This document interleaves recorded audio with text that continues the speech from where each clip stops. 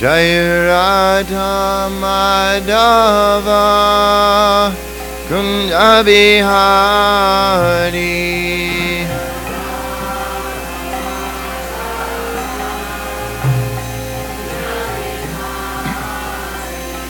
Jai Radha Madhava Kunja Bihari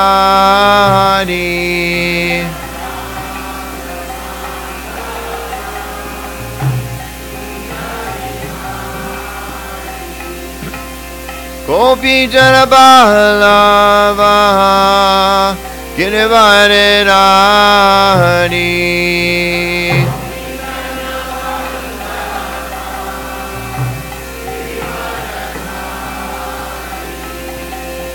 Gopi Jana Ballava Girivare Rani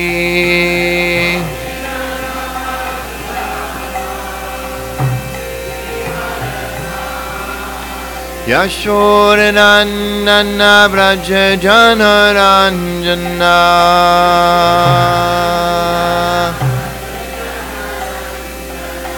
Yashodanandana Braja Janaranjana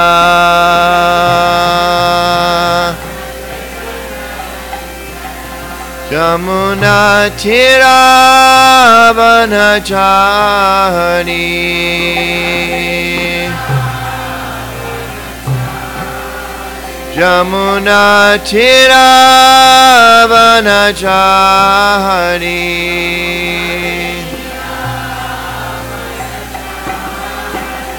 Jaya Radha Madhava Kunja Bihari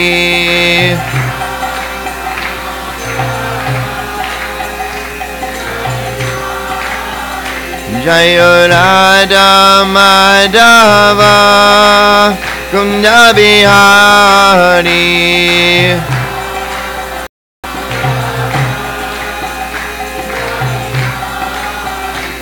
Gopi Jana Ballava Girivare Rani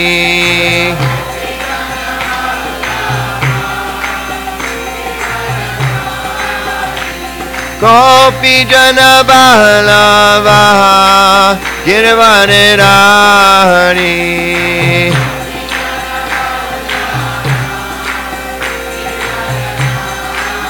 Yashodanandana Braja Janaranjana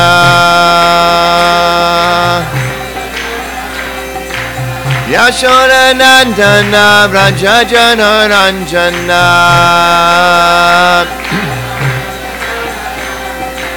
Yamuna Tiravanachari Yamuna Tiravanachari Jaya Radha Madhava Kunja Bihari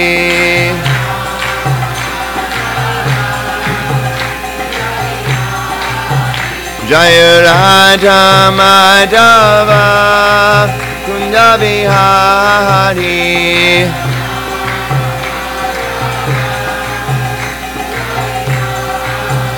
Jaya Radha Madhava Kunja Bihari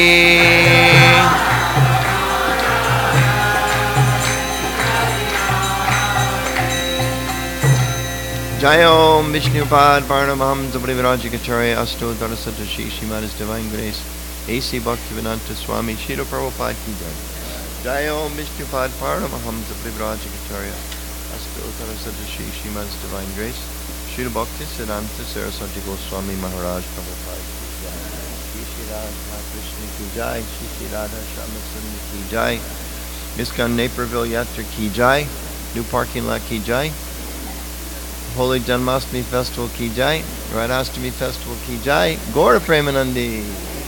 All glories to the Sambhu devotees. All glories to the Sambhu devotees.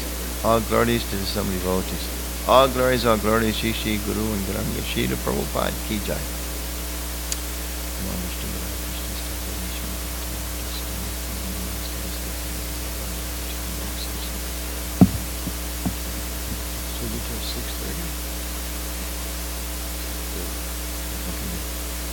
Hare Krishna. So it's nice to be back in Naperville Dham with all the devotees. I was thinking, this is truly an expression of American Vaishnavism, all of you living here in America, because just like the culture at large, first you build the parking lot, then you build everything else, right? So now that you've made nice arrangements for all of your cars, please keep going, don't stop. Make sure that the deity also has a nice place, right? It's good that we did this first. Sometimes that's necessary to do. But don't stop now. Keep going. Okay? And it looks like some of the decorations left from Janmashtami. Yeah, I had a nice celebration for Janmashtami. Good. How many people do we get here? Do you have any idea? 4,000 to 5,000. Yeah, that's a lot of people to fit in this room. I'm very expert in engineering. That's good. Yeah, I think many places in the world, ISKCON is very famous for Janmashtami. Because I know in Washington, D.C., there's a lot of different temples. I know here in Chicago, too. But I think people that want to experience Janmashtami, they know, let's go to ISKCON, because they know here we really revere Krishna very deeply in our hearts. And they know it's not just some type of ritual, but actually there's some real devotion to the Lord here. Not to minimize what others do, but people know that particularly who come here, it's not just another holiday, it's a celebration of the advent of the Supreme Lord. And people, they feel that, and they're inspired by that. So it's very nice. 4,000 people, that's great. You might need a bigger parking lot. What do we do? We shuttle everybody, yeah? We get parking lots nearby? Is that what we do? Rent buses? We do that? For the cars? We don't do that. They all fit here? Nearby. Okay, so we don't have to get a shuttle service. No bus.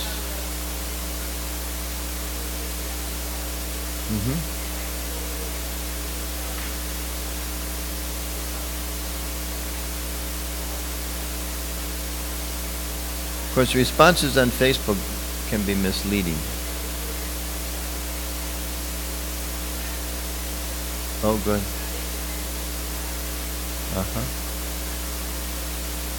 Yeah, we trick everybody because we have a different calendar.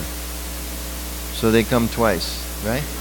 It's Prabhupada's, special arrangement. That was very nice. I was also thinking, too, it's very nice here to see. I was at this conference, so I'll mention that in a minute or two, but one of the things they were talking about, they had one whole session on empowering ladies.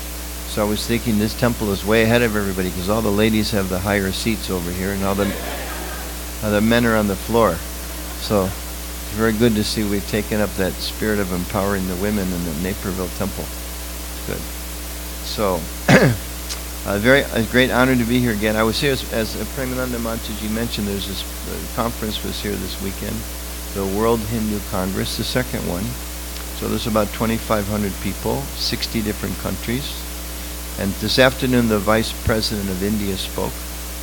And ISKCON, actually, I have in my bag, I should have brought in, ISKCON was given an award among 4 organizations, and particularly for our work carrying out Prabhupada's mission of distributing the knowledge of Bhagavad Gita all around the world. So they specifically recognized Srila Prabhupada and his ISKCON society in that. So that was the first day. That was nice. And then quite a few devotees spoke, ISKCON devotees spoke.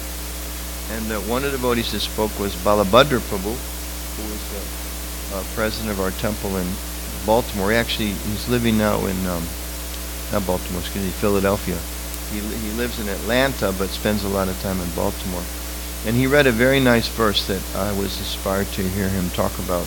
So I thought I'll read that same verse here today, which is in the first canto of the Srimad Bhagavatam, very first chapter, the 4th text. Chapter is entitled Questions by the Sages.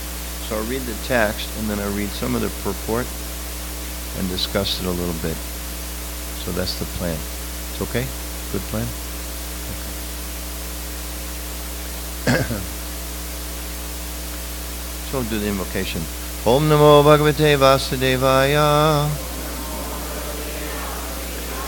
Om Namo Bhagavate Vasudevaya.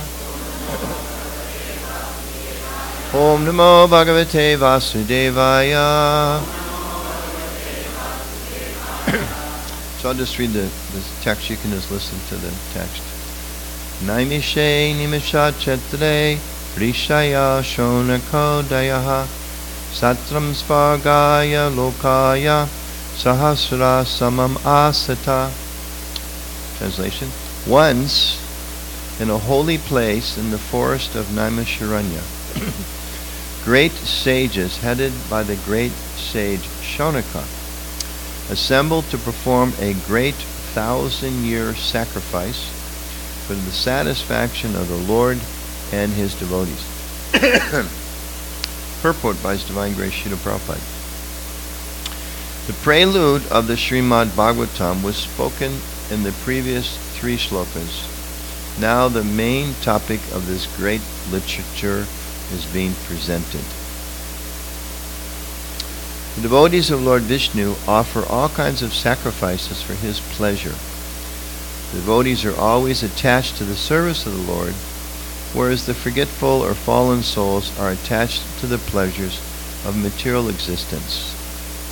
In the Bhagavad Gita it is said that anything performed in the material world for any reason other than the pleasure of Lord Vishnu causes further bondage for the performer. It is enjoined, therefore, that all acts must be performed sacrificially for the satisfaction of Vishnu and His devotees. This will bring everyone peace and prosperity. The great sages are always anxious to do good for the people in general. And as such, the sages headed by Shonaka and others assembled at this holy place of Naimisharanya with a program of performing a great continuous chain of sacrificial ceremonies. Forgetful men do not know the right path for peace and prosperity. However, the sages know it well, and therefore for the good of all men they are always anxious to perform acts which may bring about peace in the world. They are sincere friends to all living entities, and at the risk of great personal inconvenience, they are always engaged in the service of the Lord for the good of all people. Lord Vishnu, or Krishna, is just like a great tree, and all others, including the demigods, men, siddhas, charnas, vijayanagas, and other living entities, are like branches, twigs, and leaves of that tree.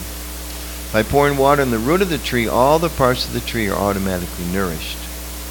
Only those branches and leaves which are detached cannot be so satisfied.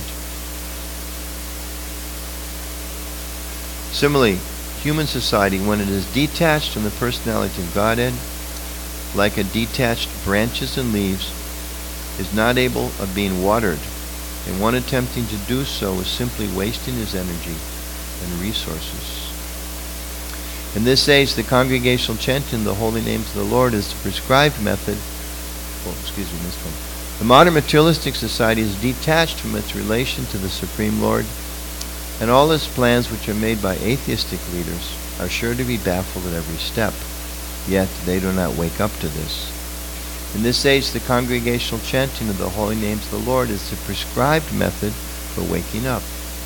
The ways and means are most scientifically presented by Lord Sri Chaitanya Mahaprabhu, and intelligent persons may take advantage of his teachings in order to bring about real peace and prosperity. Srimad Bhagavatam is also presented for this same purpose. Namo Vishnu Paraya Krishna Varashtaya Bhutale Srimati Bhaktivedanta Swami Namaste Saraswati Devi Gauravani Pachani Nirvasesha Srimani Pashtatavastani Jai Shri Krishna Chaitanya Prabhu Nityananda Shri Advaita Gadadhar Shri Vasudeva Gaur Bhaktivinoda Hare Krishna Krishna Krishna Hare Hare Hare Rama Hare Rama Rama Rama Hare Hare. So just a few thoughts on this verse here. It's a beautiful introduction to the whole Bhagavatam. So here it's explaining that the sages of Naimisharanya, they assembled together to perform a great sacrifice for the satisfaction of the Lord and His devotees. And in the purport, Prabhu says the great sages are always anxious to do good to people in general. And as such, the sages came together in Naimisharanya to help the people in general. So also in the Bhagavad Gita it explains the same idea of performing sacrifices. In the 3rd chapter, Krishna says that by performing sacrifices, that we must perform sacrifices, and if we don't perform sacrifices, those become a source of bondage for us. Now in the modern world, the idea of sacrifice is not like real popular. You know, you hear sacrifice, you kind of think of like human sacrifice or something, you know, kind of strange. It's not a word that's used a lot. You know, if you go to the office and the boss says, "I need you to sacrifice more," you call up the HR department and say, "Hey, we have a problem here. Something's wrong." You know, I think you better get up here quick or you're going to be in a lawsuit really fast, because he's not asking what he's allowed to ask. But the language is a little different, but actually it's described here. The sages, they are going to perform a sacrifice. They want to do something, some activity together to please the divinity, to please God, please Krishna, and do what's good for all of the devotees of Krishna and what's good for people in general. That's described here. They want to do something. That's the broader meaning of what it means to do a sacrifice in the right way. And if we think about it, again, the words are a little unusual for us, sacrifice. It's not used so often. But if you think about it, today's Sunday, right? It's 6 o'clock. So raise your hand if you're going either to work or school or perform some other duties tomorrow. Raise your hand. Okay, that's a lot of you. So you have about 14 hours before the sacrifice begins. Isn't it? When the alarm goes off in the morning and says, okay, time to get up and get ready and get dressed and jump out in the middle of the highway with so many cars going too many places at the same time, sit in traffic, right? And that's a sacrifice. Because your mind, what's your mind usually tell you? It says, okay, roll over. I don't want to go today. You know, can't today be Sunday or can't today be Saturday? I don't want to go. So that's a sacrifice. So we all make that, that's a sacrifice of our time. We're taking our time that we could do so many things and we're using it for another purpose. We're sacrificing. And in that case, mostly, you know, we do that because we need to make money. That's the main. So we say, okay, I'm going to give up some of my time. Why? To get money in exchange, right? We all know there may be a few of you that you have a really wonderful job and you're independently wealthy and you don't need to go to work, but you do. But for most of us, there's something we need. We get some money back. Now, when you get your money back, let's say you're just pick a number. Say just a round number. You're making $100 an hour, just a round number, and you work 40 hours. So 100 times 40, you should get a check for $4,000, right? Is that what you get? No. Why? Because you're sacrificing. Yeah. Because you have to make a sacrifice, right? 7.5% for this, 7.5% for this, depending on your bracket, somewhere between, I don't know what it is, 15% up to 40, whatever it is these days, right? So that's the sacrifice. Why? So you're sacrificing a percentage of your paycheck for taxes. And we all know, because if you don't pay your taxes, they don't build roads for us, right? And they don't have police to make sure people follow the speed limits, and they don't have, so many different things that are there to help us. They don't have the water doesn't drain. It rains, and all of a sudden you can't drive because there's a 3-foot flood. So you pay taxes, so they make sure there's systems to take the water away, isn't it?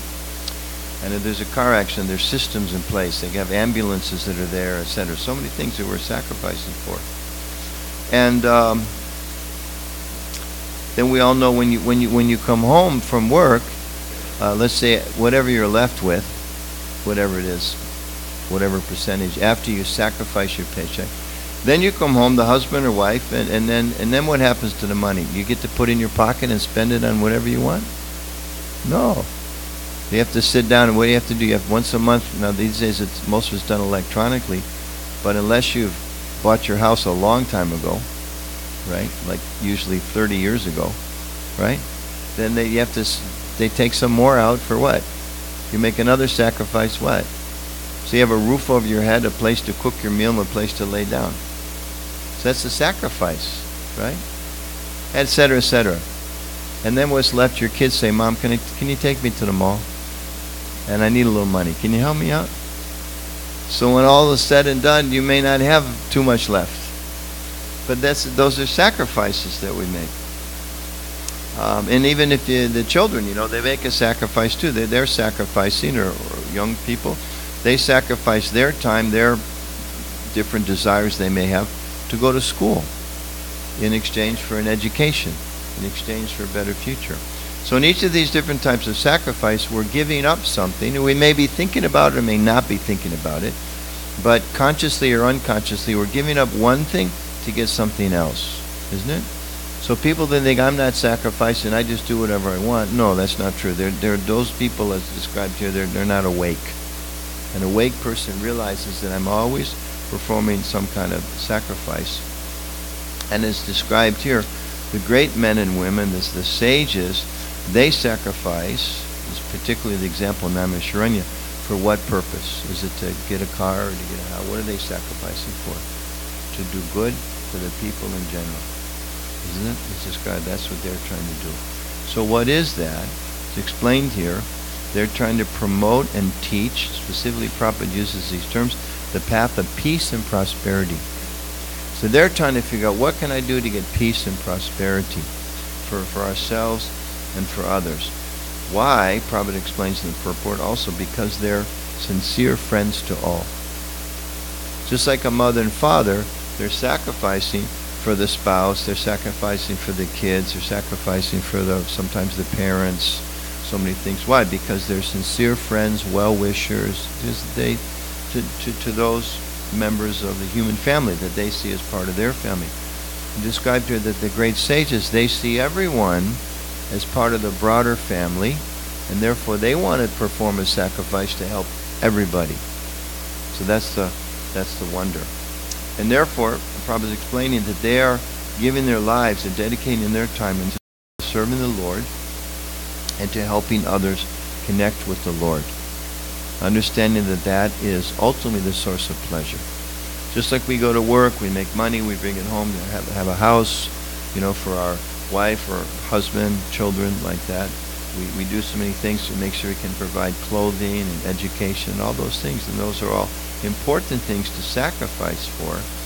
But the Bhagavatam is revealing this important information, that in the process of doing our daily sacrifices, we should be attentive to that others, and perhaps us, can be performing this great sacrifice of actually helping people on the highest level. And specifically, it mentions here, Prabhupada talks about chanting and about the practice of bhakti yoga.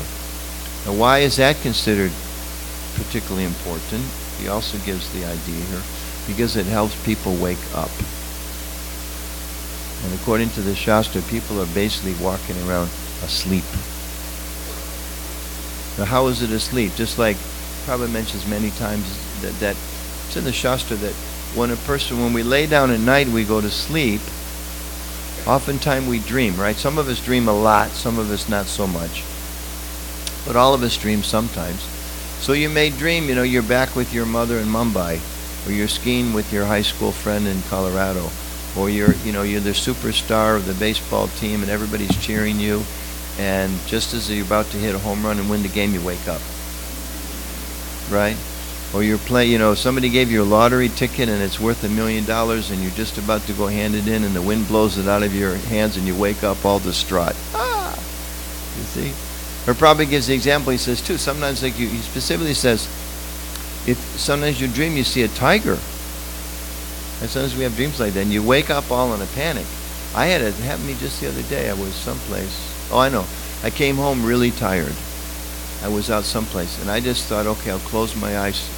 Actually, I was driving, and I pulled over at a rest stop, and I turned off the car and just closed my eyes for 10 minutes. But I forgot everything. And then I kind of woke up. I'd forgotten that I'd pulled over. So I woke up like, I'm driving, like there's a steering wheel in front of me, like I'm and it was like, I'm okay. I'm in a parking lot, It wasn't a peaceful parking lot like this. It was So we dream. When we dream at night, it's explained in the Shastra that our gross body stays in one place, the subtle body goes someplace else. We have all these different kind of experiences, and then we come back. When we wake up, we come back to the subtle, reconnect the subtle body and the gross body. We have all these different experiences, but they're not real, because they're not connected to who we were. So you wake up in the morning, okay, that was just a dream. But according to the transcendentalists, what we do during the waking hours, so-called, is also similar to a dream, because we're not actually understanding the soul that is even there, even more subtle, that's there within the body. So we're having so many different experiences, but someday we wake up, like at no other time, at the time of death, the gross body dies, the soul moves on, and then we're in a completely different situation. So, therefore, we're advised, and the sages in Naimishrun are trying to help people to wake up to understanding that instead of, like in the dream, sometimes you have a dream and you find yourself working hard trying to do a lot of things in the dream to be happy.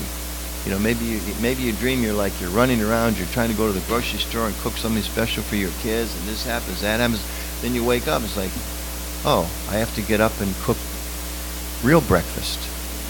Isn't it? That wasn't the real breakfast, but you go through the whole emotions of the whole thing because we identify with it. So the same way is described that in this life we're performing so many activities, performing so many sacrifices without thinking about it so much, thinking that those things will get us what we really want in our heart, which is peace and prosperity and a sense of fulfillment and spiritual happiness.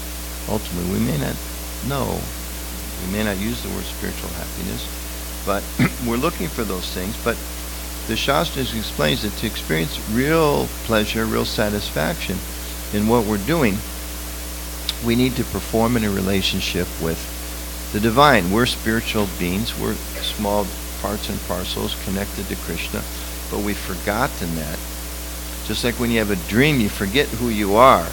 You know, you're John or you're Nita or you're Raj or you're Philip, and you go someplace else and you have all these different imaginations of who I am in the dream, but then in the morning wake up, oh, I thought I was a race car driver, but no, I'm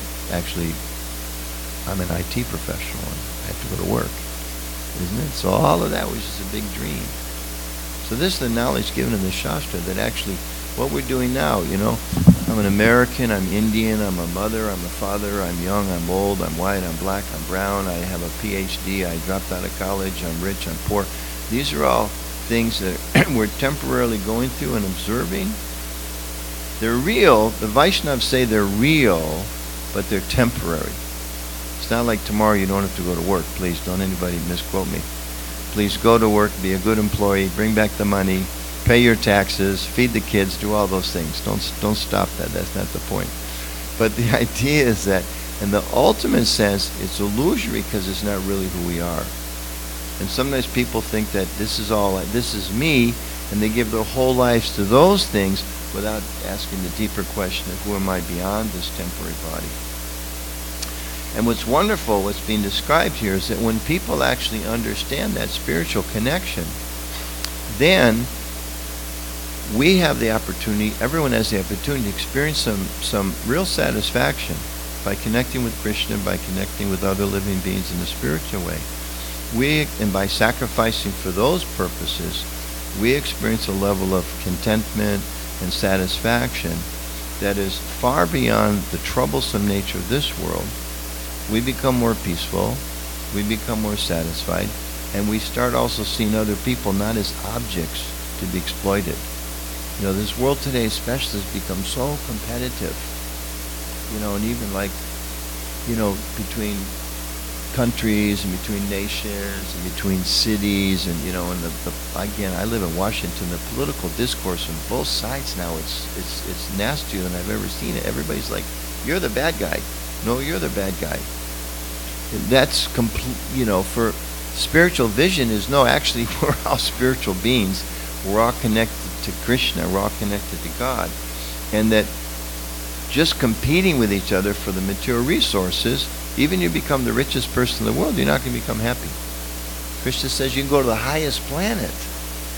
You go to the highest planet, you'll still think, what's next? Isn't it?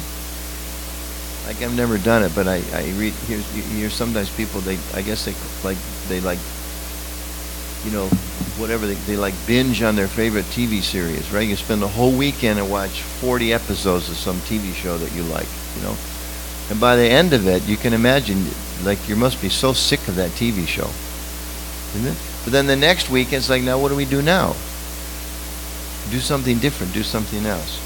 So therefore describe the sages here, they're trying to understand. So to achieve this, we're advised that if we want to achieve this kind of pleasure from within that doesn't depend upon the ups and downs of the economy, doesn't depend upon the ups and downs of the weather, doesn't depend upon the person in the next office, if they're friendly to me today or not, doesn't depend upon if the kids appreciate dinner or not. Those things all come and go, or even my health. But that we have to refocus our own activities and understand, okay, I'm already making so many sacrifices. Because if you're in the world, you have to make sacrifices. You have to. If for nothing else, even, you know, the people that are like saying, okay, I'm not going to work for anybody. Okay, well then, you know, and sometimes people in this situation, very unfortunate reasons mostly. But even if you think somebody completely gives up any kind of responsibility, you still got to go out in the street corner and ask, can you give me $1 for dinner? You know, you're forced by your stomach. You're forced to go to the woods and find some berries. You're forced to do some kind of sacrifice, if nothing else. So the question is, if we have to sacrifice, we should ask ourselves, and people should be asking themselves, and we encourage people to ask, what am I getting? What's the result I'm getting? And is this really the best possible result? You know, it's described that the Greek philosopher's expression is there that that a life, it's escaping me now, that an unexamined life is not worth leading or living. An unexamined life. So human form of life, we're meant to examine what we're doing. We stayed in a hotel not too far away here for the event, and outside the tree there was some squirrels every morning, and they were very busy. I was amazed at the talents they have. They can jump from branch to branch and reach and practically climb up a wall. They have very sophisticated techniques, far greater. If I went out and tried to do what a squirrel did, I'd be dead in 2 minutes. You know, I'd leap from branch to branch, I'd fall and smash my head, it'd be over. Okay? So we're not so good at leaping from tree to tree. You know, but what we actually have the ability to do is to ask the questions, why am I here? Where did I come from? And okay, I have to go to work tomorrow. Is that the best thing I'm supposed to do? I'm sacrificing. What result am I getting? And am I getting the best result? Just like an intelligent person, right? You see so many billboards these days, whatever it is now. You know, bring your money here, we give you 2.75%. Of course, they never tell you that the inflation rate is 2.8%, but that's another topic. But you know, but you're reading it says come here to get a 2.75% return, or you do some separate investment. We'll give you a 5% return, a 10% return, etc. So people are always calculating what's the return I'm going to get, isn't it? Or if you're switching, I know these days read a lot about, you know, millennials. They're jumping. Like my generation, my father's generation, you got a job out of college and you died in that position. You know, my generation, people move around a little bit. You know, all of you know, younger people, you're 2 years, you're out the door. Like, you know, I'm moving up, right? So what are they moving up? They're calculating what's better, what's the best return, what's going to look good on my resume, what company haven't I done with, where am I going to get better training, etc. So they're making a decision. I have to sacrifice. What's the result I'm going to get? What's the best result? Or if you buy a house, you're looking, okay, we have to give you a lot of money. What's the best return that I'm going to get? So Krishna says the highest return we get can't be found in the material things that we do, in the things of this world. No job, no salary, no car, none of these things are going to actually completely satisfy us. But when we connect to Him, we learn to sacrifice for Him, then actually we experience a higher taste.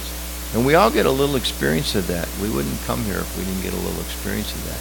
Sometimes we get more experience of that, and sometimes we get less experience of that. You know, there's a whole theological reason for that.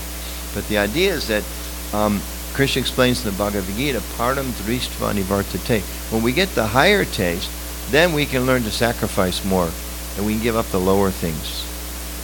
We give up the lower things. So Just like people come here and they taste prasadam, and then if they're not already eating vegetarian food, then slowly they become appreciative that this food is so nice. There's no need to harm animals. You get a higher taste. Or people come and chant and experience some practices of bhakti yoga, and many of us experience. All of a sudden, all those other friends you have in life that have different kind of parties, and then you lose your interest to go there. Like, yeah, what excuse can we give them to not come this weekend? Isn't it? I know when I was first becoming a Krishna devotee, I started experiencing that my friends changed, because I wanted to talk about some degree of spiritual concepts, and I would start to ask questions at parties, and some people go, wow, that's really deep, let's talk about that. And other people would look at me like, are you okay?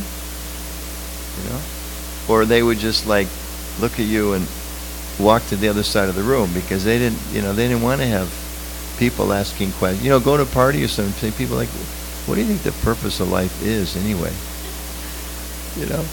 And they just want to talk about the latest investment or who won the football game or something like that, And maybe we need to know sometimes what's the best investment. But again, that's not the main thing. So the conclusion of this section here is that, one, we should understand and also learn to try to communicate it to other people. Everybody's sacrificing. Sometimes people say, why do you guys go to the temple or the church or the mosque or the synagogue, whatever? Why do you go there? I mean, come on, look how much time you're wasting. For crying out loud, it's Sunday. They're playing, the football season started. You know what game's on this afternoon? Or don't you realize there's a sale at the mall? Right? What do you sacrifice? You're sacrificing. So we are making a conscious choice, and the point of this text here is that everybody's making some kind of sacrifice. So let's be more thoughtful. What's the result I'm getting?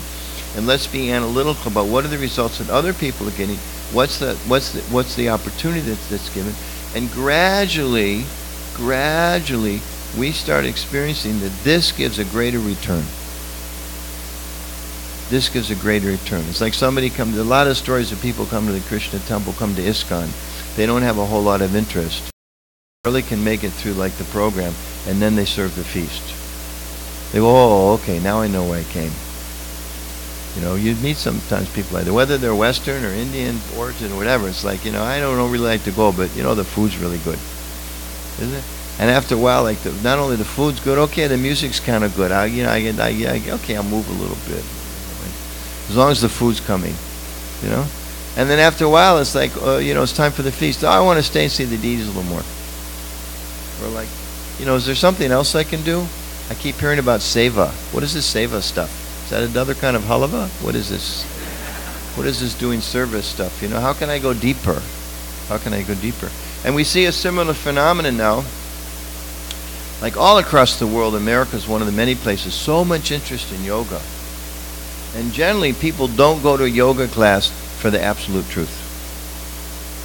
Not in this country, right? You don't signs up front of a yoga studio, seek the absolute truth. What's it say? It says, bring down your blood pressure, strengthen your heart, lose a couple pounds, loosen up, isn't it? And then at the end, they give you like 15 seconds. Oh, thank you very much. See you next week. Is it? But it's a beginning, It's a beginning. And people get a little bit of a taste. And after a while, they start thinking, who are these like strange pictures you have around here? That's Ganesh. Well, who is he? I have no idea. But he's cool, isn't he? Or who's that? Oh, that's Saraswati. Oh, the inner goddess of learning. Really? Why do you have a goddess of learning here? I don't know. And then they find, so why goddess of learning? Because there's higher knowledge. Oh, I didn't know that. See? Why do you chant Om? Well, it says spiritual sound. What do you mean? What does that mean, spiritual? I don't know. It's like, what does it mean, spiritual? Oh, there's a divine energy, divine experience, divine person. So then they go deeper, deeper, deeper, deeper, deeper. So like we see a lot of the yoga studios now, a lot of people are coming, but they say, well, I know there's something more than just the exercises. So then they want to study They want to pick up a book. They want to like have kirtan. So many devotees go to yoga studios and people have kirtans. They want to go a little deeper, a little deeper, a little deeper. So that's described here. We're making sacrifices. Let's analyze what's the result of this sacrifice. Is there something deeper, something better, something higher, something more profound? And how can I carve a little more time, maybe a little bit of my money, maybe a little bit of my interest, a little bit of my intelligence, my focus, maybe my home? How can I this bhakti yoga is about how do you sacrifice your home? Again, it doesn't mean you give it up. How do you transform it?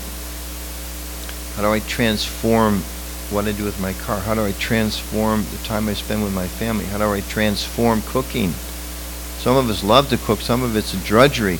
We can learn how to cook in a way that the cooking itself becomes spiritual activity. Most people don't know that. So this is the beauty that's given here. And Srila Prabhupada, he's told us that if we just add, he gives examples sometimes, which initially sounds harsh, but then it's wonderfully expansive. He says, actually, right, guru means heavy, sadhu one who cuts. So Prabhupada says sometimes, he says, the whole material world, anything, whatever you gain, it's nothing but zeros. Wow, that's pretty tough. Phew, that's not very happy. People don't sound very happy. Everything's just a bunch of zeros. Your guru is heavy, right? But in the ultimate sense, why zeros? Because it's all lost. We're here for a short period of time, like even they say in English, you can't take it with you. Isn't it? But Prabhupada says you put a 1 in front of all those zeros.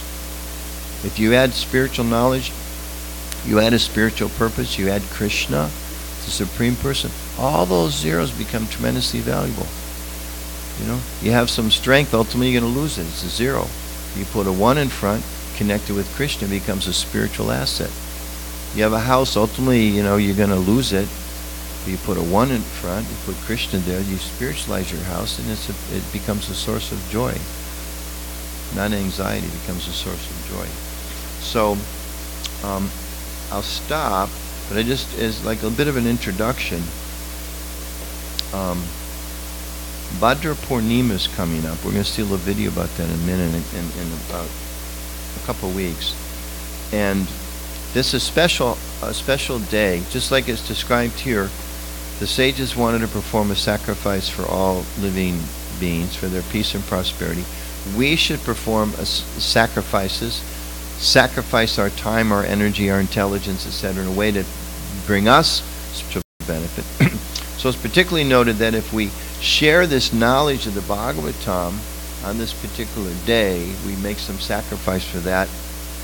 If we make sure we have these beautiful sources of knowledge in our home, if we have it, we purchase it to give them to other people, or if we just sponsor to give other people, there's a very, very special benefit that comes to us. It's accrued to us. So I'm going to just take a minute and ask for a couple questions, and then after that we'll show this video. Okay, is that good?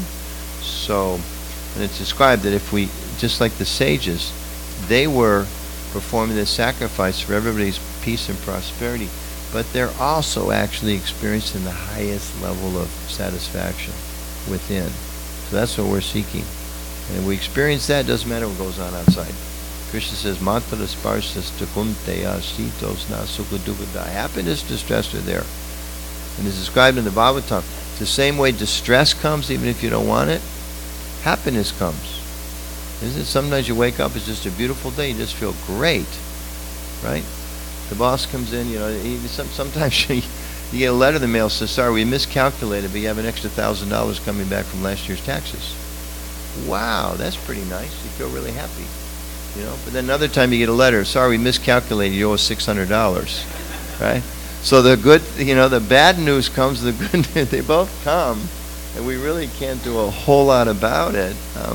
You know, we have some effect, but a lot of things that come to us are from our past karma and all that. So whatever situation we have, the ups and downs are going to come, but connect with Krishna. Don't let the up be a reason to disconnect. Don't let the down be a reason to disconnect, but use whatever opportunity to keep putting that 1 in front of the zeros, and then we are the most fortunate people in the world, actually. So any questions or comments, then we'll show this little video about the holiday coming up. Anything at all?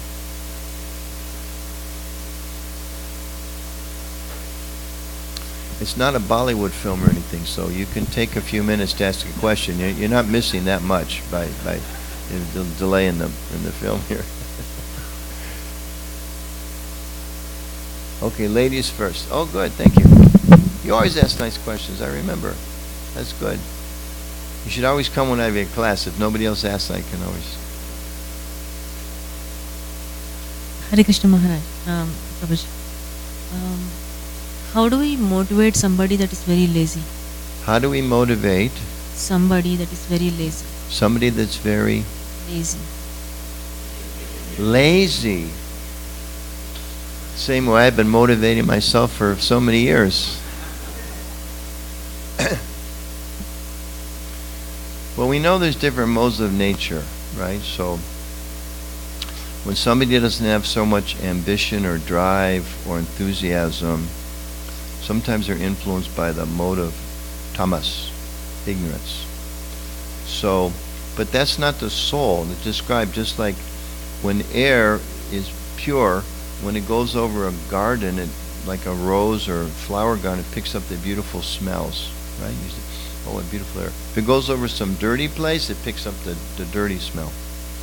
So the same way, our consciousness is reflected by the things around us. So one very important thing is to associate ourselves, associate with other people, associate, hear stories about, be with people that are active for a good purpose. That's one thing. Second thing is a lot of people feel lazy because they're not motivated for anything that's worthwhile. You know, I think back like when Prabhupada first came to America, there was this whole generation of hippies. They weren't really lazy. They just saw the uselessness of everything that they were told they should do. So they became lazy for that. But when many of them actually understood, oh, I have an opportunity for spiritual awakening, they became the most active people. So one thing is association. The other is ourselves set a good example.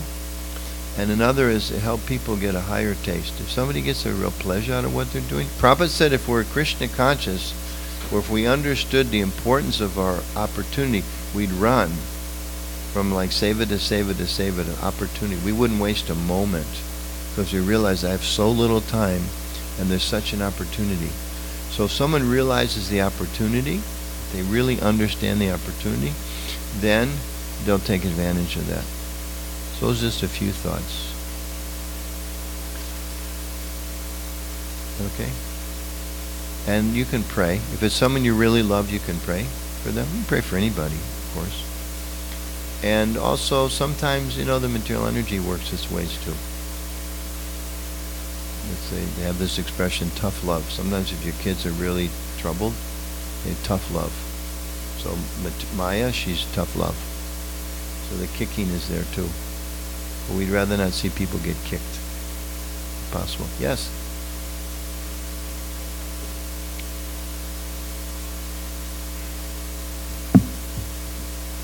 So there are different ways of getting towards God. One of the ways you spend time in temple, chanting. Other is good deeds. You do good deeds, like good you know, deeds. Okay. you don't harm anybody, you don't say bad words about it. Which one is, you would say, somebody who is spending a lot of time at doing religious activities, or somebody who is honest within conducting their life? What was the end of it? Or somebody who is honest? They are very like honest, and it's not that I'm spending time or hours chanting name of Krishna. So the end of your question is kind of like, what's better, to be a person doing religious things or an honest person? I don't know if I would say those have to be opposite. Hopefully those aren't opposite. But I understand your question. So in the Gita, that's a very deep question actually. In the Bhagavad Gita, Arjuna started out arguing with Krishna, I have to be a good person. You know, I don't want to fight this war because my family's on the other side. The women won't be protected. That means there's going to be bad progeny. The whole world's finished if I do this. But Krishna so Krishna went through the whole thing with him. He explained, okay, one, you're going to be active no matter what. You can't get out of this. You're an active person. You're a warrior. You're going to fight one way or the other. Then he talked about how you should do this duty, but don't be detached. You're going to have to fight, but don't be detached. And then he began talking about the different processes of yoga by which you can purify your mind and gradually purify your consciousness. He goes through the whole analysis of the material energy and the modes of nature, talks about what happens at the time of death, all the way through. And then at the 18th chapter, and it's there in other places too, but he culminates the 18th chapter. He says, actually, give all of this up to surrender to me. Because ultimately, you're my eternal devotee. You're in this forgetful temporary world. You're like in an ocean. You're being tossed around by the waves. Sometimes the boat comes up, sometimes it sinks. Ultimately, it's not your home. So surrender to me, connect with me, and you can get out of this and be eternally happy. That's the ultimate instruction. At the same time, Prabhupada mentions in his purport, he says, because Arjuna was distraught at the nature of this horrible battle, because his heart was filled with compassion, Prabhupada says he was qualified to understand the message of the Gita. So, and it describes elsewhere, 7th chapter, 728, I think, that if one has some degree of piety, honesty, these pious things, the message doesn't sink in. But the different things you're describing, that we should, be a good person, perform your duty, be honest, like that. Those are very good things, but they won't end the cycle of birth and death.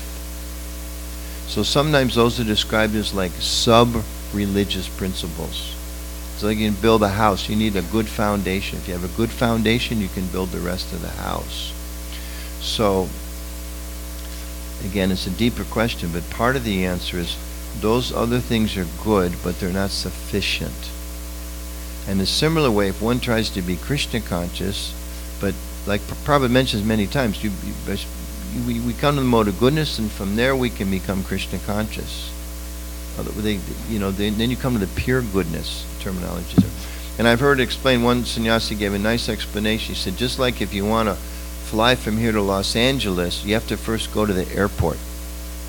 Then you get on the plane. Right? So he's describing that the airport's like the mode of goodness. You go to the mode of goodness, you can make the connection with the airplane, you can go to Krishna.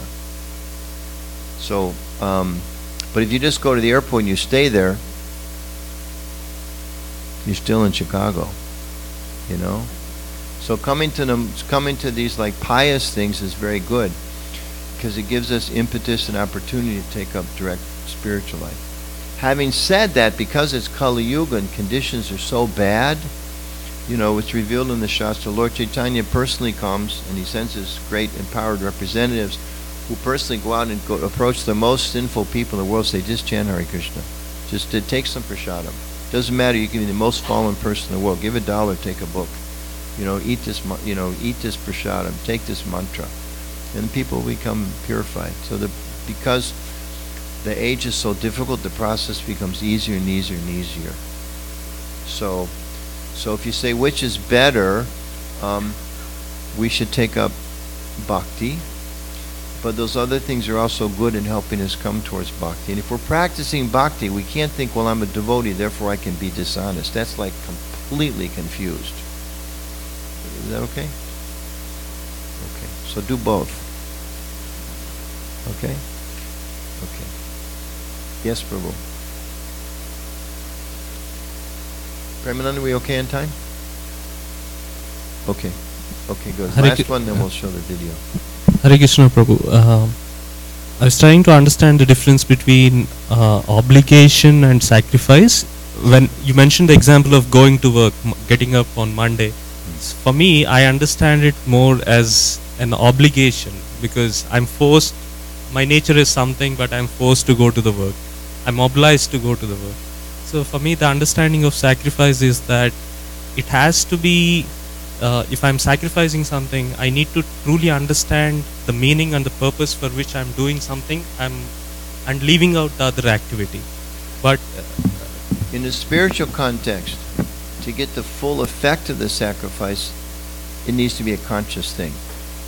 But in the broader definition, to sacrifice, you're giving up one thing, you're sacrificing one thing, you're giving up one thing for a different thing. So you're sacrificing your peace of mind on Monday morning to get the paycheck on Friday. Okay? You're sacrificing 20, 30, 50% of your paycheck to have a government that takes care of most of our needs. So we're giving it up. Now we may be unwilling, we may be unconscious of it, but we're doing it whether we know it or not. So in that way we're giving up something, or we're sacrificing something for something else. So, but in a spiritual sacrifice, yes, the more conscious we are, the more effect it's going to have. So for instance, we can come to the Sunday feast and somebody gives you a plate of prasadam and you just pour it in your mouth or something like that. Or you can be meditating. This is actually sanctified food. This was offered to Krishna. This was cooked with devotion. It was offered by very saintly people in the mood of devotion to the Lord. The Lord's accepted this, described he's actually tasted this, and that actually pure devotees, they taste Krishna when they're taking prasadam. And that's such mercy. And then you take it in that mood of understanding, that awareness, more benefit is there. So the same way, if, when anybody chants Hare Krishna, that's like sacrifice, okay? It's something done for the benefit of the Lord. He accepts it like that. But the more conscious we are of it, the more aware of it, as you described me, the deeper the benefit, the deeper the effect. So like same thing. So people go to work on Monday morning. They may not be thinking of it in terms of a sacrifice, but actually they have so many hours of the day, they're giving 1/3 of their life to go to that job. That's a big sacrifice. So the question is, what are you getting out of it? At the end of life, what do you get? When you die, does the boss come out and, make sure you get some eternal benefit, or they just, they put up a plaque, he was working at this, If you're really good, maybe they'll have a moment of silence before lunch at the office, They'll mention you in the monthly report. So-and-so worked here for 35 years, and we really miss him, and the office soccer game will be start 1 hour later next week. Any questions? Isn't it? So thoughtful people think, what am I getting out of this? Is there any better benefit? So that's why our sacrifice should be thoughtful. Where can I put my time? Where can I put my energy to get a better, or we would say, hey, tested, there's even a maximum, the best. Like when Prabhupada gave me the name Anuttama, there's different interpretations, but one is that the highest, so servant of the highest. So I like that name, because I had some sense of searching. Is there anything higher? Is there anything higher? Is there anything higher? So like, yeah, this is the highest. Okay, I try to serve the highest goal. So try to sacrifice for the highest goal. And we can tell, in a gentle way, we encourage people, what are you really getting out of this? We have to be gentle when we present them, but that's the question, what are you really getting out of this? Somebody tell you, I hate this job. Well, maybe you should think about, maybe you should think about that a little bit. Okay? So now we're going to watch this nice video. You want to introduce it or say anything about it? Or again, this is back to this Bhadra Purnima.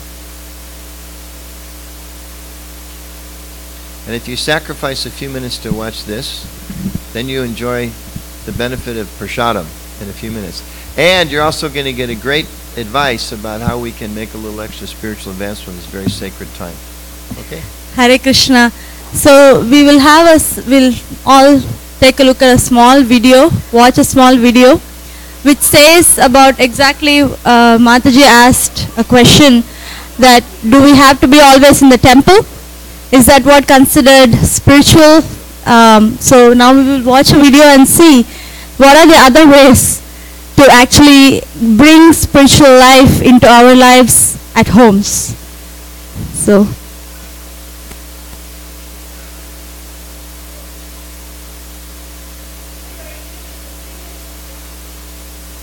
She said it's a 3-minute video.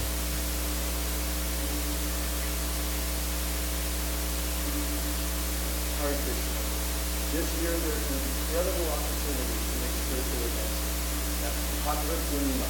It's coming up September 24th, 2018. It's the day that the Srimad Bhagavatam says is a great opportunity.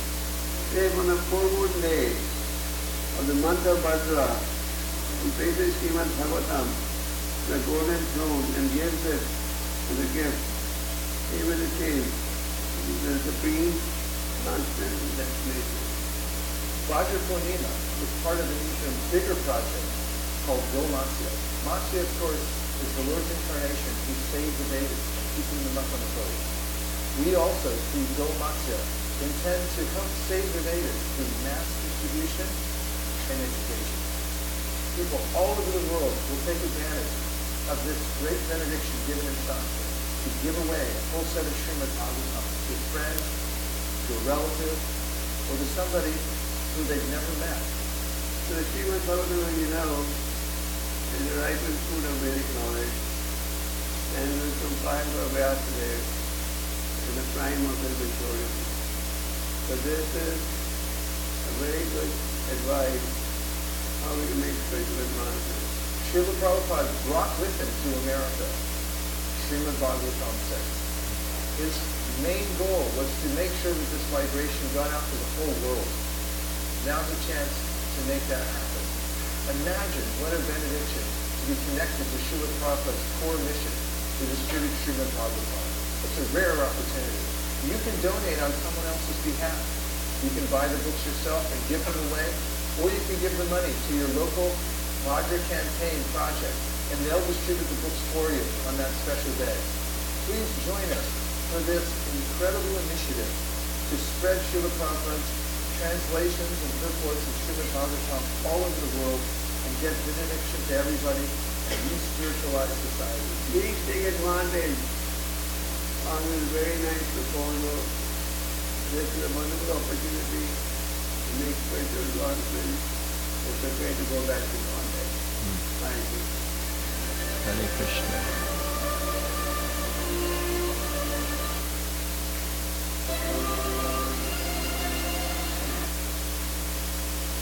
Just 5 minutes we want to share more information. Please. So you know now why, you must have seen the thrones out there. So they are the thrones for the Bhagavatam.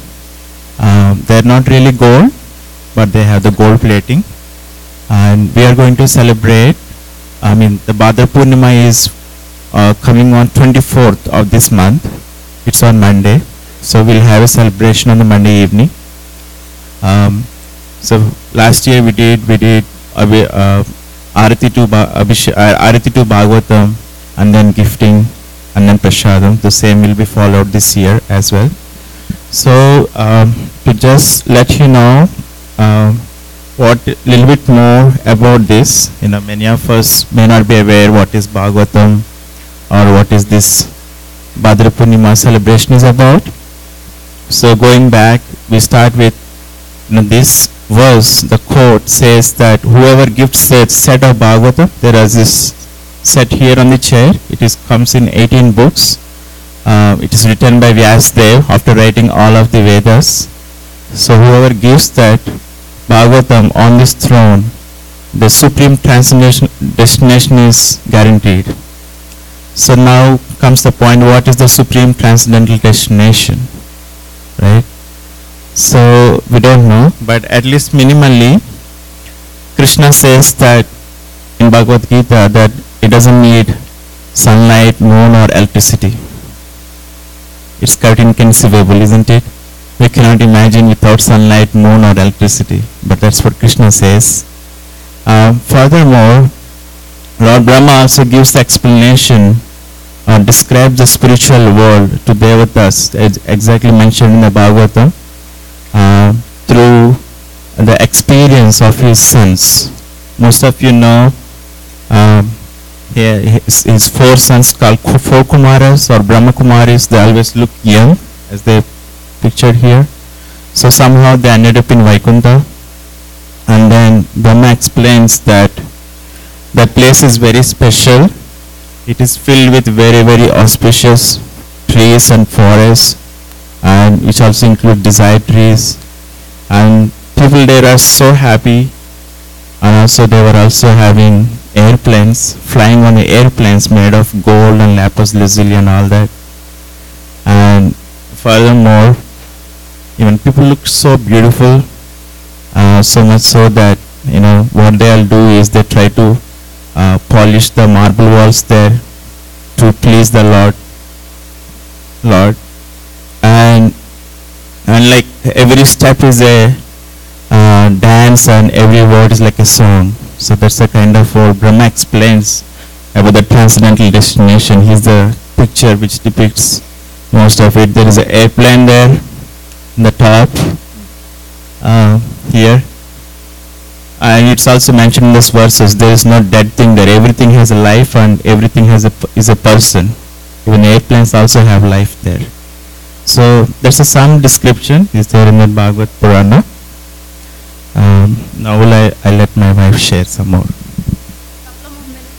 So how easy is it to go or attain the destination? Like again, we all know the process. ABCD: associate, chant, and study scriptures, and then we try to follow a spiritual diet. But when you see how practical is this to just always stay in the temple and do it. So it's what we can do is we can bring the temple to our home.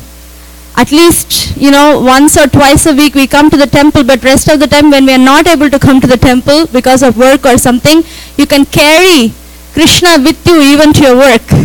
So that convenient, Krishna has made himself available in literary incarnation, Srimad Bhagavatam. So we come to know that we need additional help. So this is the highlight, and with this we will end here. When we see this verse, the verse is from the last canto of Bhagavatam. And if on the full moon day of the month of Bhadra, one places Srimad Bhagavatam on a golden throne and gives it as a gift, he will attain the supreme transcendental destination. Again, we are just wrapping up. So you can gift yourself, you can gift it to others, you can have one set per room if you have a 4-bedroom house. It's important because we can't do too much vastu and everything when we are here. So you just get a set of Bhagavatam and keep. Spiritually, your vastu works out great. So this is our humble appeal. We have Bhadra Purnima celebrations like Vamsadhari Prabhu shared, that please sign up, please take one set. If you already have one, like I said, you can have your personal one, you can share it with the others and give it off as a gift. So it's mentioned as a campaign, but it's not a campaign. We want to let you know the opportunity, and we ask you to sign up, and we'll make the sets available on 24th. And we also listed the benefits of it. In short, it helps the spiritual values, attract good fortune. It's also a way of saving the Vedic knowledge. It's essence of all the Vedas, and especially it really enriches loving relationships. It's very powerful. So if any of you are interested, please see us downstairs at the book table, and we will take your name. And it costs $50 for the set, but we have flexible finance options. So just sharing with you all. Thank you all so much for your attention.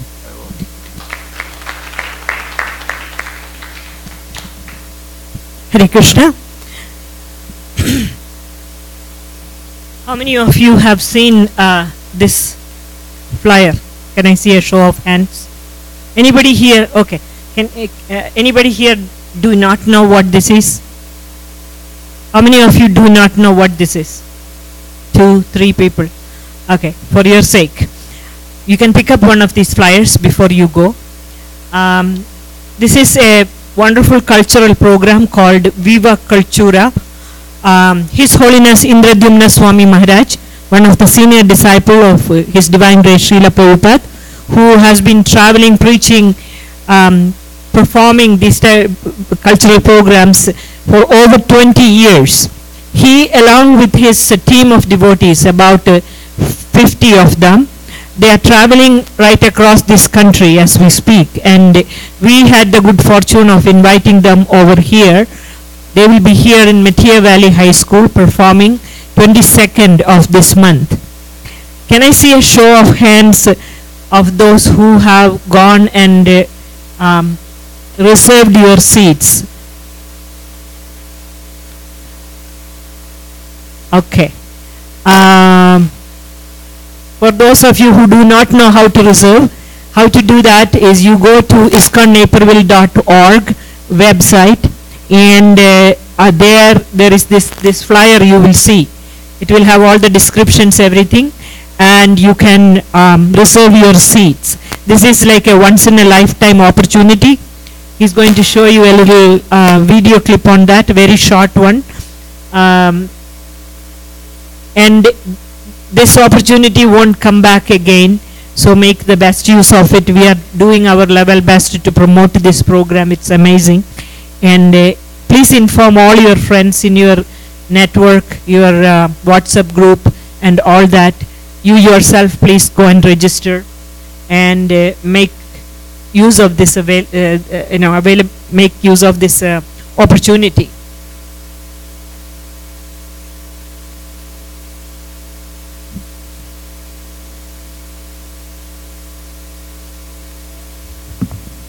It's a 2-hour program. While it's coming up, I'll just mention I went to they did a program last year. It was absolutely astounding. And I know they did it at a university. The president of the university came to attend the program, and some of the other people. So I would strongly recommend you try to go. It's really a beautiful show. And it's also a wonderful thing to invite some friends that don't know much about our culture to come and experience.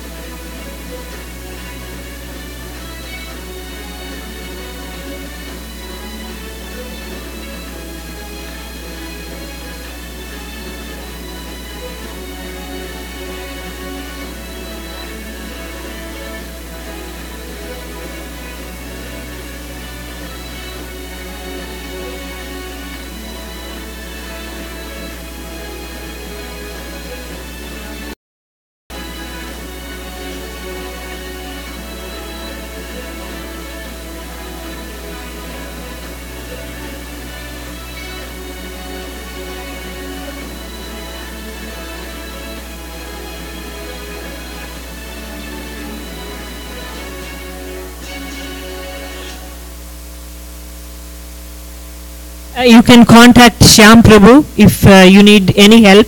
He is available for this. You want this? So you saw the artists. There are 50 of them from 16 different countries, starting from Poland, and there are many other countries. It's complete United Nation coming and performing for us, and the theme is Ramayana. So the kids loves this, and this is very much targeted for all ages, but for kids it's wonderful. We always sometimes feel shy about bringing our Westerner friends and others. This is not our kind of program, right?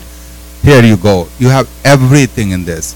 So these are very high quality, high performance program.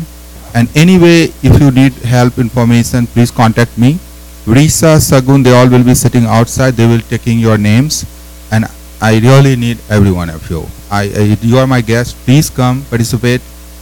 No bar, no carry. However you want, I will help you to come and join us. We will have prasadam that day. We'll have wonderful. I know you all have worked so hard in many events, and come and relax with us. Thank you. How much are the tickets? $50. Okay. If you Prasadam go to is Hamilton, included. anybody's heard about Hamilton? You go to New York, you want to see Hamilton, tickets start about 300 up to 500 and even more. And that won't help you make spiritual progress. Yeah. This actually, I can say it's a beautiful, beautiful event. You should definitely try to go. Prasadam is included in the ticket price, actually. Which is worth the $50 right there. Yes. Yes. Yeah. And today's Sunday feast is sponsored by Dr. Brahm Gupta, seeking Krishna's blessings. Please pray after me. Chant the holy names. Hare Krishna, Hare Krishna, Krishna Krishna, Hare Hare, Hare Rama, Hare Rama, Rama Rama, Hare Hare. And the last part of today's announcement, I'm going to give the mic to Sumangala Mataji. She is doing a little recognition program here for the fantastic Janmashtami celebration we had. Just bear with her for a few minutes here. Thank you so much. Um, Thank you for being here. First, I would like to question first. How many people were here for Janmashtami festival? Wow, that's good. Let's give a big Haribol if you like the program.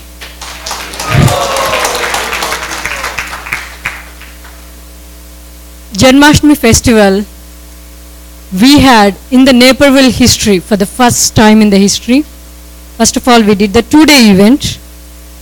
You can imagine 2-day event. Each and every team lead and the volunteers literally, I don't know whether they had their lunch, dinner or anything, I don't know. So much of hard work for 2-day festival. Let's give them a big Haribol. Now, coming to the numbers, right? So we did the hard work, okay. You know, we have been planning this from 2 months or 3 months. The initial plan started 4 months before, but the actual implementation, 2 months. Every single day they are working on something, dealing with the people, phone calls, designing, contacting the vendors, lot of stuff. We'll see that now. But we did so much of hard work. Let's see the numbers. How many people came? Do you want to hear the numbers? Yes. 5,500 visitors for the temple. Big Haribol. First time in the history of Naperville here. Our congregation is small, but still we pulled out the marketing team, everybody. I want to see, I know it's 5 to 7, but please just bear 10 minutes, we won't take much time, but I want to see, like, you know, how many people are involved in this, what they did. Just like in 5 minutes we are going to wrap up, so I want to do little recognition, and you know, His Grace Anuttama Prabhu is here. I'm super excited, our team leads are excited to get the gifts from Anuttama Prabhu. Okay, first I would like to call upon Chandramukhi Mataji.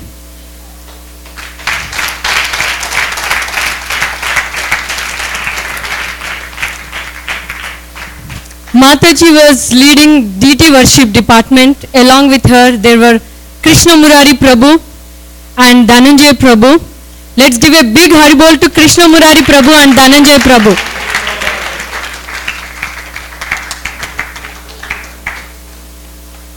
The Abhishekam that you have seen, 100 colors filled up.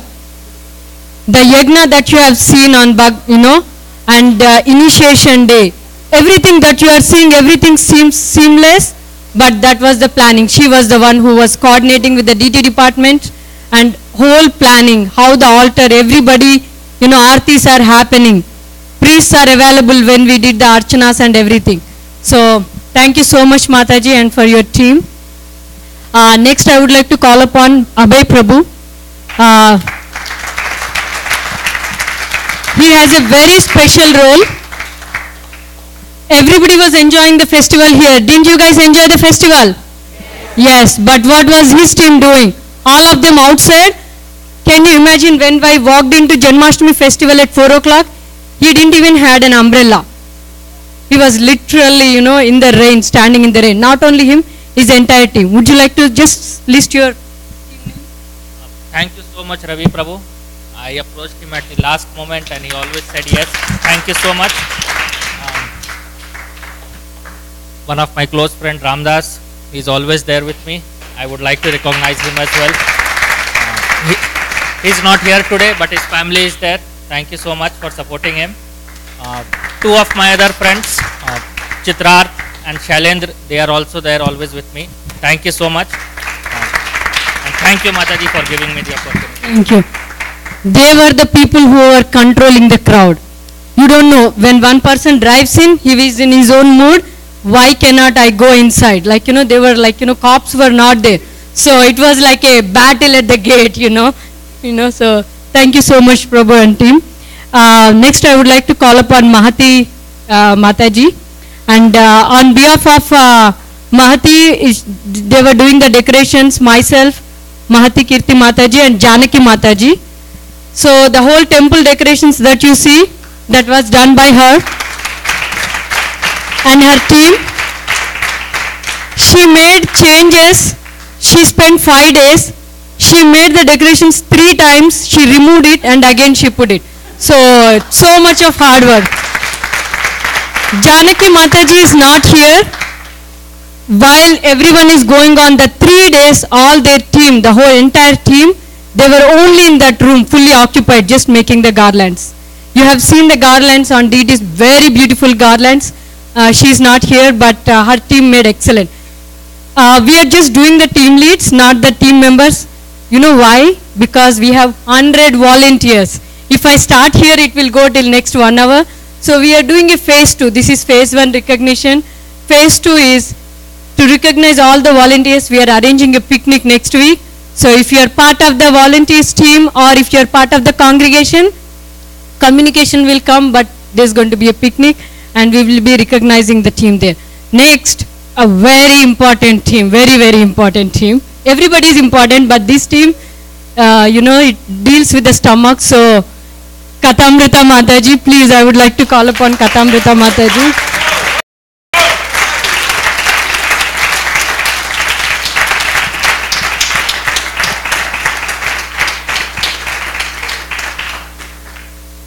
Okay, this team I cannot speak, really, because their team members, the tents, the preparation, oh my God, Mataji. Hare Krishna. I cannot say anything, but it's a team effort, and without the team we could not have established what we did or accomplished what we achieved. And again, it's Radha Madhav and Radha Shyam Sundar's mercy, which I could see flowing like river, ocean, you name it. Hari Bol. Okay.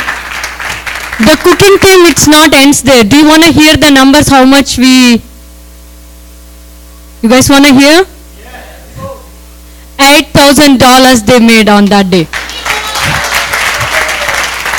That's a big number. That is in terms of money. But you know what is the biggest, more bigger than that, which doesn't have a tag on it? I have taken the feedback, like, I didn't go ask them, okay, how was your, did you like the food? People came up to me, even the people whom friends and everybody, they said, prasadam was excellent. Like multiple, not 1 or 2 people, like, multiple people, they complimented about the food that was provided. It is not just the food, prasadam. Everybody were happy to buy the prasadam. Thank you so much, Mataji. Next, cleanup team. Vrindavan Das Prabhu is here. I would like to call upon.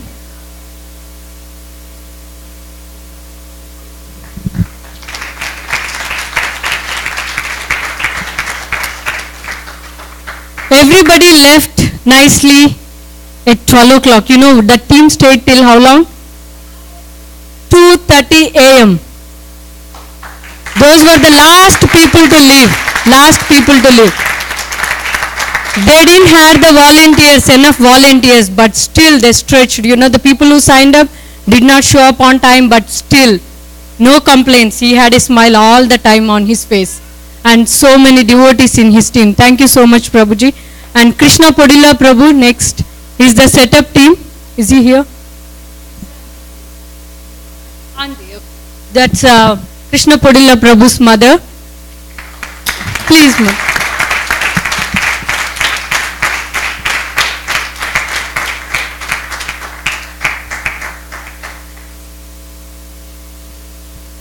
It was raining.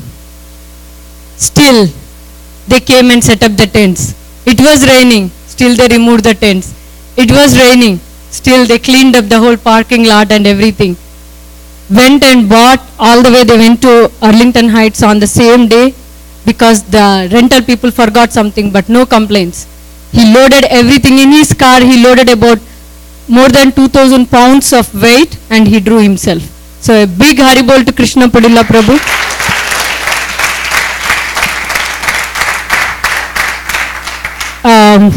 Serving team is Tyagi Prabhu, Prashant Tyagi Prabhu is here.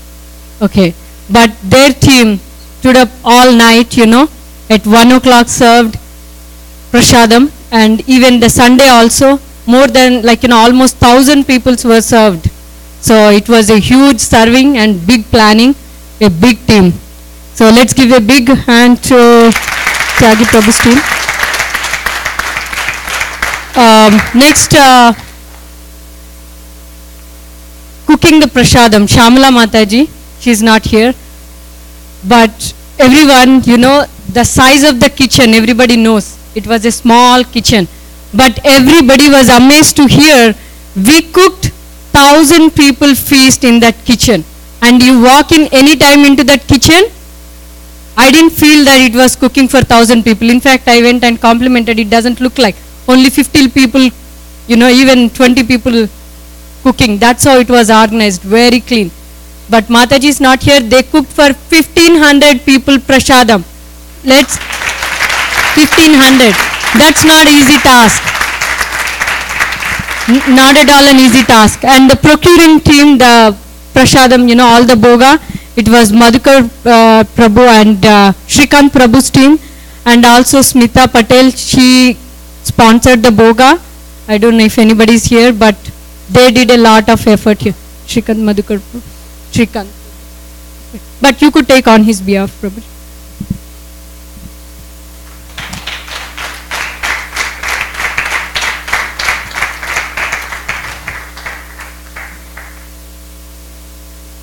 Okay, next, fundraising. Wow, they did so much of every week, standing here for 2 months before they started. You all remember, right? Shyam Prabhu holding the, Kalash, and Sangeeta Mataji with all. They did a very, very, very terrific job. I would like to call upon Sangeeta Mataji and Shyam Prabhu, both of them. Please speak few words.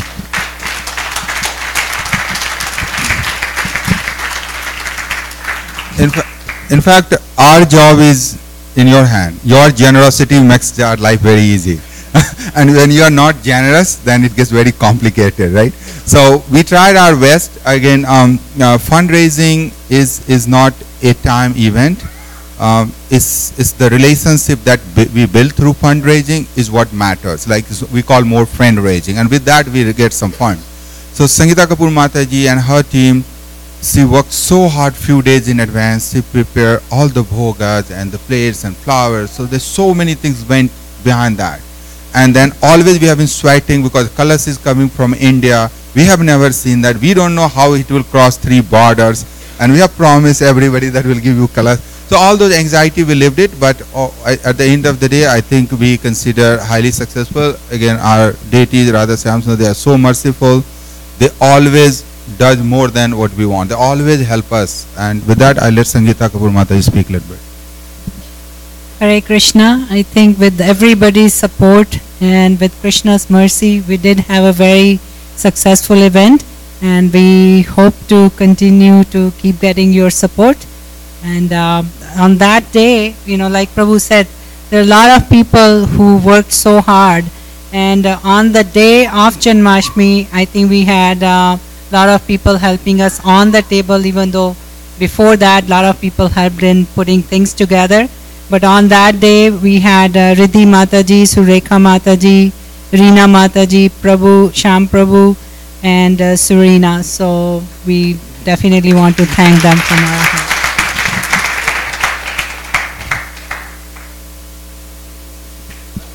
You want to hear the numbers? Haribol. 75 Kalash. That was the biggest number ever we had. 80 Boga plates. 80 Boga plates. We introduced that option this year. 70 Archana plates. And 12 midnight Aarti plates. They are feeding all the team. Biggest team, Thank you so much, Mataji. Next is, I would like to call upon Banita and Soumya Mataji.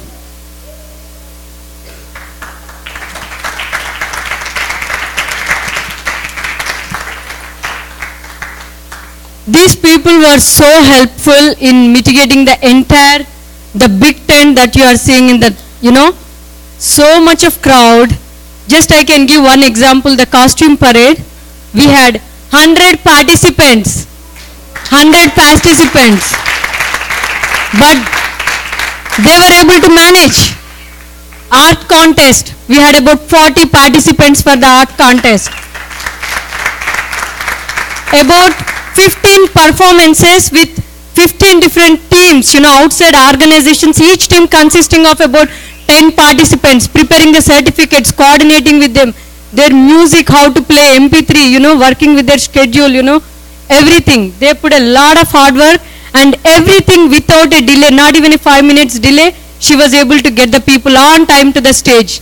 Thank you so much. Let's be a big Haribol.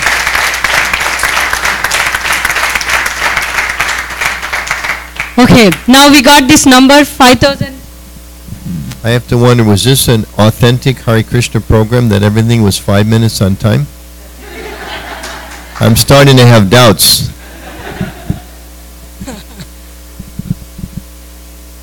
Okay, next is, we got this number, right, huge number, 5,500 people. But who is behind that? The greatest team, the marketing team, Pratibhahu Prabhu. I would like to call upon Pratibhahu Prabhu.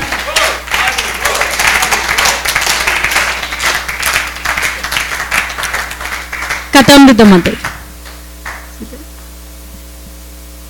Lot of members in that team, Facebook, sending out the communications, checking out. And in this team, I would like to also mention Shatrupha Mataji's team at the Patel Brothers and Kirti Prabhu team. They did a really great hard work. Every visitor to the Patel Brothers, they got a flyer. And our WhatsApp groups, it was a terrific communication. I would, if Kirti Prabhu is here, maybe, please see him and congratulate him and Pratibhahu Prabhu, the whole secret behind this success. Then I have welcome team, Vishaka Mataji. She is not here, okay. They were so helpful getting us the data all day from 9 a.m. till 9 p.m. There was a team member here. Not all of us, one team maybe started at 4 o'clock, one team maybe started at 12. But their team all the way 9 to 9. And the next day 9 till midnight, 1 a.m. So let's give a big Haribol to them.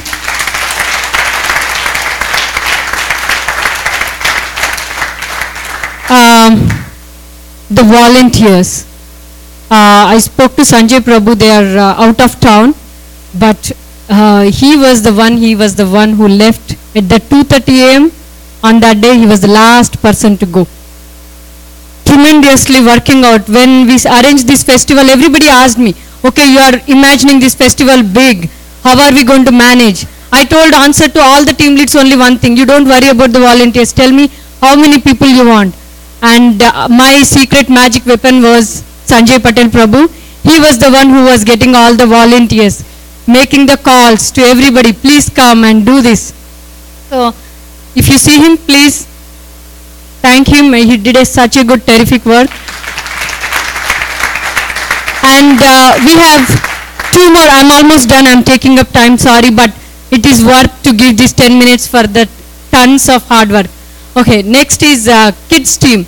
Have anybody seen how busy was the kids tents? Where is Lalita Mataji? Please come.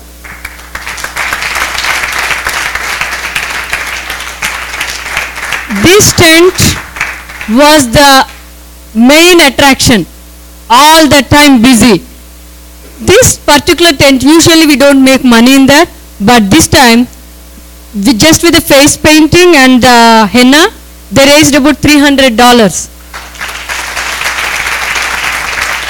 Just to tell you how much planning she did, the kids' arts work, we had about 15 different artworks. To just come up with this list, me and myself and her, we discussed it 10 times. We might have spent more than 15 hours just to come up with this list. That much of hard work she had put in there. Thank you, Sumangala Mataji, for giving this opportunity to serve for Radha Shamsundar. And I would like to thank everyone who contributed for making this event successful, Kids Tent. And I would like to thank Revati Mataji, for her continuous help, even though she has back pain. And Hetal Mataji, she supported me a lot in planning everything. And Mamta Mataji, she helped in the games thing. And Kirti Prabhu, Mahati Mataji were all the way back behind me for helping all these things. And Chandramukhi Mataji, thanks for giving me some ideas. So Kalpa Mataji, Vidya Mataji, so Saumya Mataji, so everyone helped me a lot. So I ate their brain almost every day. So, and Nilesh Prabhu, Kunal Prabhu, Sureka Mataji daughter Priyanka, Neena Mataji, Nikita Mataji, and all the Matajis who from our community members helped in volunteering these services. And Julia Mataji, thanks for your help that day. So I really appreciate all your services for the kids tent. Thank you so much. This will be the main attraction for the next festival. People will come. We don't have to do anything, just say these are the kids activities. Our marketing is done. Thank you, Lalita Mataji. Kiran Tyagi Mataji handled the special guest coordination. She's not here, but she did a wonderful job there. And then we have another team who's always in the background. That's the finance team, Stoka Krishna Prabhu and Reena Mataji. Please come upon.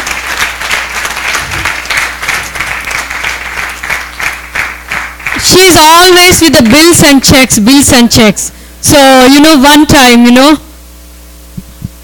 Thank you so much, Mataji. I better give her this one, right, because our bills need to be released. Okay. Least not but the least, last one. Kirti Prabhu and team, I would like to call upon Sureka Mataji. They did the brick sale. This is the campaign that we did, Vitala program. In a very short time, in a week of time, we had put this together. And they worked... okay, that's a signal that I have to stop now, right? Okay. They worked very nicely in just 4 or 5 days, and we could not spend much time because everybody was busy. But only on the Janmashtami day we worked numbers, right? We sold 10 bricks for this campaign, the $1,000. Thank you so much, Mataji. Okay, final, I'm done. This whole project, there is one person, right, who's tapping everybody. We want to know the tapping person. Chandana Mataji, please come up.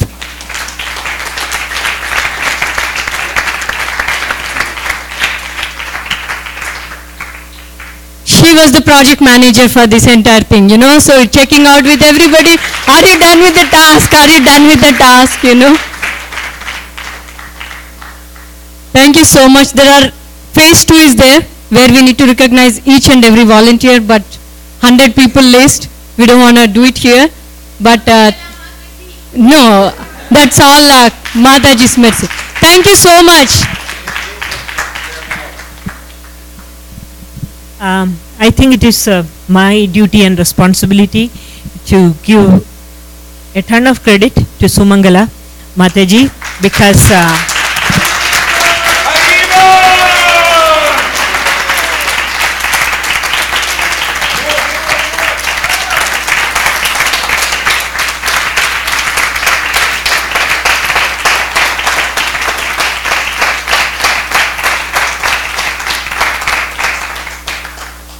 it's not an easy job managing this type of a program. You are not in the good books of anybody. She gets bombarded quite a bit. She stands up, she has a lot of energy and determination by which she keeps going. And ultimately in the end, she's doing it for service to their lordship, Shri Radha Madhava and Radha Shyamasundar and Srila Prabhupada. And so we are very, very grateful to have her here and thank her for her wonderful service. Thank you so much. And I don't think she could do anything without her amazing husband, Krishna Prema Prabhu. I think I should say many times I just simply send her to him. Because, he's the ultimate responsible person behind her. And so you can all go to him if there is any. So, anything else for today? Yeah, very quick. Okay, thank you so much. Please support next year. Next year I want to double the number. So because you know we have this sale, right, buy one get one. So I want to double it up. So let's target 10,000 or 15,000, but that will happen only with your support. Not only the number, but we need to serve them well. Last one, next week we are having Radhashtami festival here. So please do come and take the blessings of Radhashtami. Thank you so much. Just one more quick thing. We have our Pujari team, all the second initiated devotees, I will say, starting with our Balaram Prasad Prabhu. Give a big Haribol. Mohan Leela Prabhu, Prema Kishori Mataji, Vamshidhari Prabhu, Shatrupa Mataji, Dhananjaya Pandit, and our Radha Kunja Bihari Prabhu and Chandramukhi Mataji, who were like full strong support for everything that we did, Abhishek and everything else. Please give them a big hands. Thank you. The book distribution team. So I'm giving the books back to the book distribution team. Give it to Vishaka.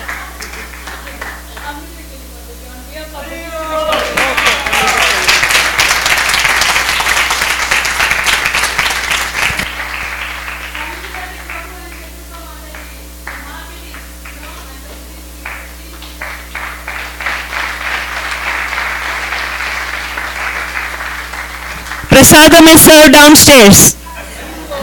Radhashtami is next week. So please be here.